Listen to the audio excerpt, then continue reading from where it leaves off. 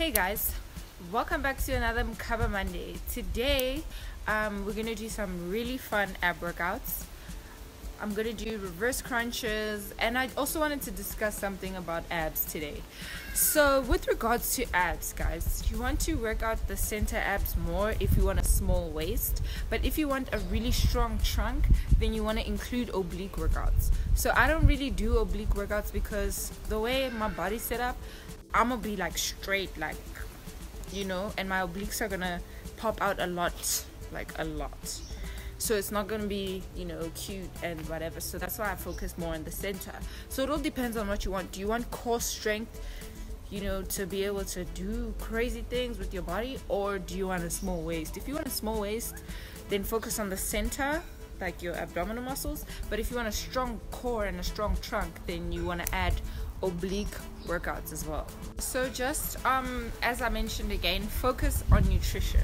I showed you guys, was it last week or the week before, where if you don't focus on nutrition, you really won't have a flat stomach. Like, you'll have a strong core, because your core will get strong regardless of your nutrition, because you're tearing down the muscle. And if you are feeding the muscle correctly with protein and you're resting, but you're adding more fat than you're burning, you're not going to see the abs, but the abs are going to be there underneath.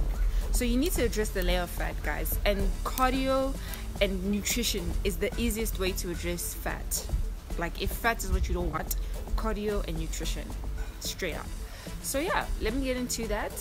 It's not so hot today. It's actually quite windy. So yeah, I'm going to get into that today. And yeah, happy Mokhaba Monday.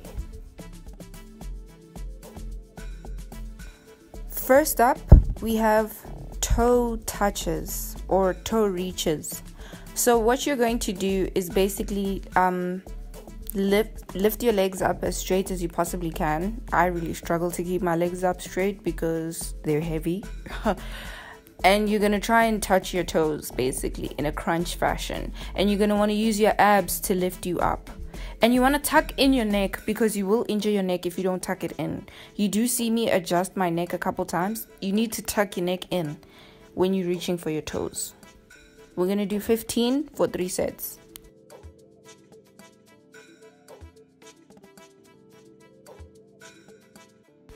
Next up, we have the reverse crunches I mentioned in the intro. So what you want to do is be as controlled and deliberate as possible when lifting your legs. So you're going to lift your legs and your pelvis using your abdominal muscles instead of using your glutes or your lower back. You really will feel this in your core, right in the middle of your abs. It does not play. It looks like I'm not doing much, but wow. 15, 3 sets.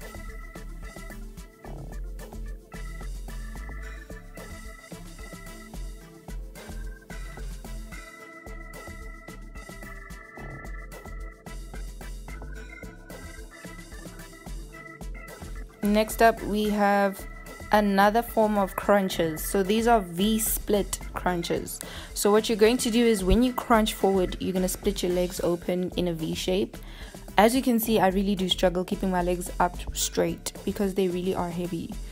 Like, so heavy. They feel like 1,000 million kgs, guys. My legs are heavy. Anyway, you want to tuck in your neck once again. You do see me adjust myself here again.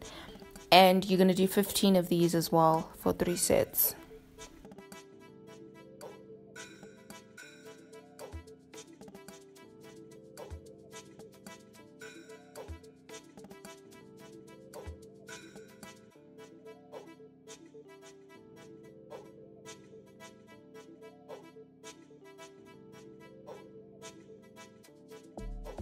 So next up, we have hip dips with a mountain climber variation. So you're basically going to get into a full plank position, go from side to side using your hips, and then get into your mountain climber position. And then that's 1 rep basically. So you're going to do 10 of these. And as you can see, you need to be deliberate.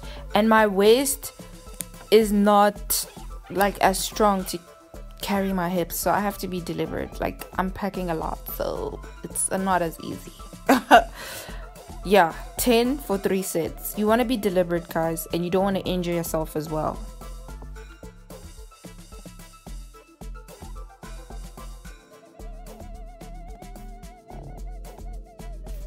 And last up, we have a reverse bridge march. So what you're going to do is get into a bridge position and basically lift each leg one by one. And you want to engage your core instead of your glutes with this and your upper body. So you want to feel it more in your triceps and your core. That's why I'm a bit dipped instead of being fully straight in a bridge position. And you need to fight for it, hey? So you're going to do 15 on each leg for 3 sets. You do feel this. You really do. Enjoy, guys. See you next Wednesday.